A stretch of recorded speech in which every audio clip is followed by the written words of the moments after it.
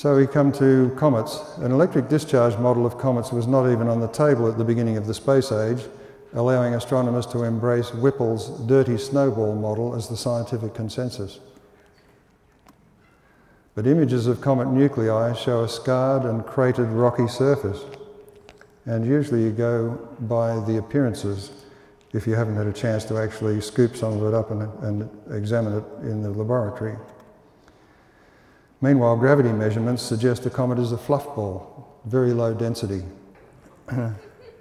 So what I'm suggesting is there is something seriously wrong with consensus understanding. And I showed this slide on the opening night. It's my opinion that of all the bodies in the heavens, perhaps none will prove more definitive in confirming the electric field of the Sun than the comet, because the cometary display relies on there being a weak electric field centred on the Sun. It is clear that at least by the second half of the 19th century, many scientists believed that comet tails were fundamentally electrical. They looked and they could see the commonality with electric discharge experiments in low pressure gas, and they made the connection. For example, in August 1882, English mechanic and World of Science wrote of comet tails, "There seems to be a rapidly growing feeling amongst physicists that both the self-flight of comets and the phenomena of their tails belongs to the order of electrical phenomena." And there are other papers from that era that I could easily add to that.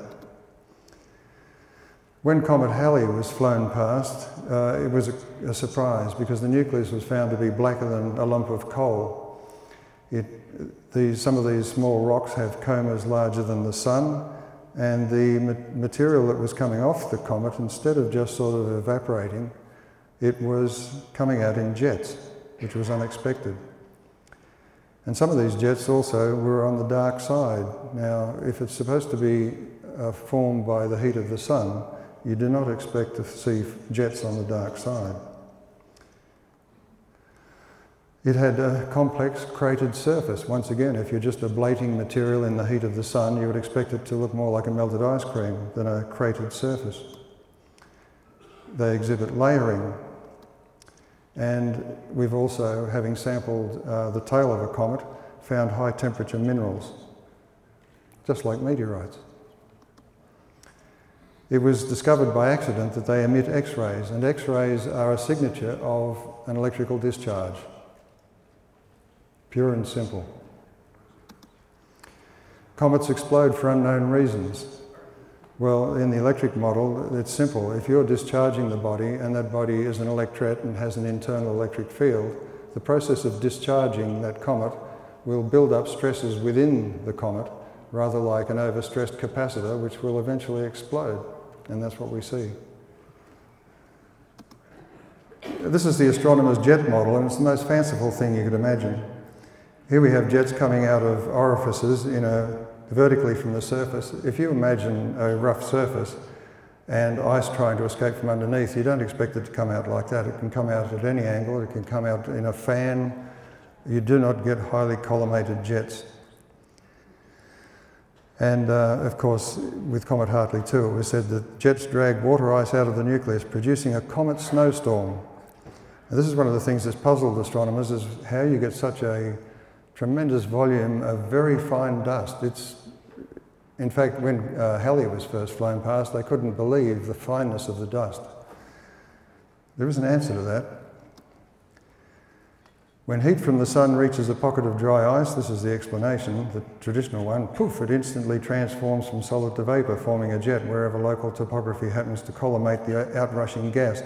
Now, the local topography will not collimate the outrushing gas unless it's a perfectly cylindrical vent. Apparently, these CO, carbon monoxide jets, are carrying chunks of snowy water ice along for the ride, and this is the story. It's more or less a fairy story. Now, Comet Wild 2 shows similar surface etching to that of an electrical discharge machined EDM surface, which you see below. In fact, Comet Wild 2 had a thing called a footprint on it, which you can see down to the lower right of the comet nucleus. And at the top of the EDM image, you can see a small footprint, if you like, in the surface which has been etched by an electric arc.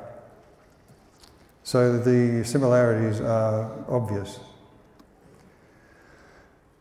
It was said in the report from the scientists, it is not clear why sublimation processes driven by solar illumination on a spinning body would form globally distributed circular structures. Of course it's not. However, electric discharge do form globally distributed circular structures. Unresolved bright spots seem to be connected with the jets from the nucleus, and this is the same kind of thing as happened on Jupiter's moon Io. There were spots, bright spots, which burnt out the cameras and which were coloured in by NASA as lava, because that's what they believed it was. So these unresolved bright spots are probably the arc touchdown points.